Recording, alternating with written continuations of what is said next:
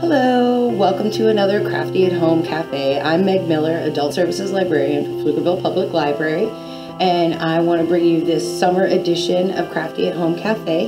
If you were one of the 30 people who registered, hopefully you have picked up your bag of supplies for this craft, and you can follow along to this video. If not, if you weren't one of those 30 people or you're a little farther away from us, you may be able to find these supplies nearby or something very close to them, and you can do this craft with us as well. We'd love to see your results. Okay, the supplies we've provided for this one, for this fairy garden, you'll want a tray of some nature. We've got these little wooden trays here. To give you a really kind of solid base to work with, we have some sand. This is just some sandbox sand that we picked up at a local hardware store. If you've got some fancier sand, you can definitely do that. And then you want your fairy garden pieces. We've got a little house in each one. And each of these pieces we actually picked up at our local Dollar Tree. The bag kit bag is also going to include a small bag that has this fun little faux moss ball that you can kind of use to decorate your space, and 4 little figurines. And the final bag in your supply kit is going to be a bag of decorative rocks. You can also add to this with anything you might find around the house. I've got this fun little glass that I actually Mod Podged a piece of scrapbooking paper underneath there, so it's fun. We've got some other faux flowers around that I may use in my decoration. And Easter egg for those people who are picking up supplies from the library, 10 of the bags, a random 10 bags, will also include an extra bag that has 3 additional figurine pieces in it. So the first thing I want to do is lay down my layer of sand in order to begin to create my base. So I'm just going to pour my sand right in the bottom here. This is about 8 ounces of sand that we've provided, so you may decide you want a little less or a little more. I'm just going to use my fingers to kind of push it down into the corners of my box. I think this time I want a fairly level piece. And I chose this sand a little bit more than the decorative sand, because I felt it was a little bit easier to work with. So now I'm going to just decide where I want my little fairy house, and I'm going to just really push it into the sand, push even sand around it so that I know it's in there pretty solid.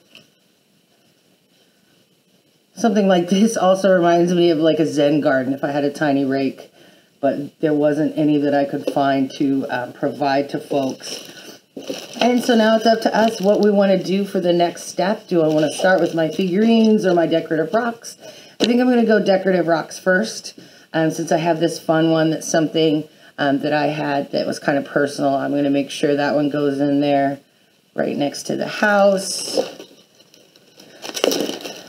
Some of these are just the glass decorative rocks from Dollar Tree. Also, if you've got some aquarium rocks around, something like that might be fun to make a border around, or even some stepping stones up to the house.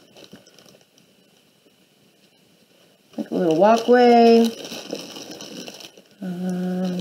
And you, of course, don't have to use everything that is in the bag of supplies. You guys are going to be creative yourselves and decide where you want everything to be. I kind of make myself a little outer edge with my white stones here.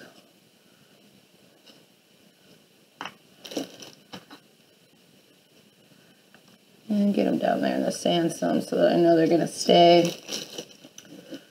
And I have these 2, maybe one black one in this corner over here. I want to try putting in a little faux succulent there, kind of like a tree. And now I'll get into my bag of figurines. This one happens to have a lamppost with a little bird on it. a bunny, a chair, and then a fun little gnome guy with a watering can. I think I want to put him over here by the faux plants. And I do have this big moss ball. I took him in here too, actually. Let's make him a little bush on this side. And then my little gnomey guy there. Let's see. I've got a chair. Maybe he likes to sit over here in the corner next to his little decorative chair with his bunny friend. I think the lamppost should go at the top of the walk for when friends finally can come over and visit again. And let's see. Maybe there, maybe no. And if this were one of the bags that had the extra pieces, I've got a little welcome sign here. I think I'd put that right next to the door. Welcome. And a little toadstool. I think the toadstool I'll put back here in the corner. So you see, this is something that you can find some supplies around. You can create, I've seen these really fun ones out of broken terracotta pots or other teacup fairy gardens. This is definitely something I had planned for our in-person Crafty Cafe, and we are very excited to be able to bring you this virtually, as well as provide some supplies to local folks who might sign up.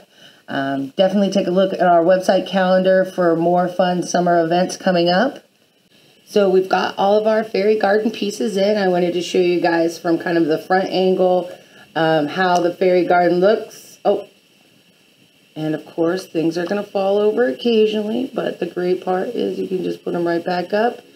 There's my little lamp post ready to go. And we'd love to see yours. Happy crafting!